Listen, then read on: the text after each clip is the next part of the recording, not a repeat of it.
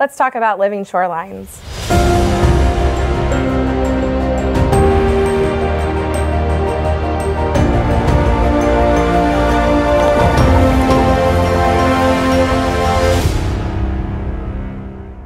I'm Melissa McIntyre with ORCA, where we're focused on using science to find real solutions for the Indian River Lagoon. Living shorelines incorporate natural elements to help protect against shoreline erosion, improve water quality, and create habitat.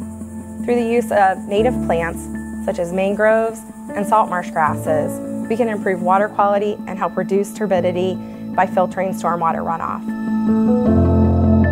The use of harder materials, such as oyster reefs, breakwaters, shells, and rocks helps to slow wave action and reduce erosion. With the help of community volunteers, we've created 9 living shorelines along the Indian River Lagoon, which are monitored quarterly by ORCA staff and citizen scientists.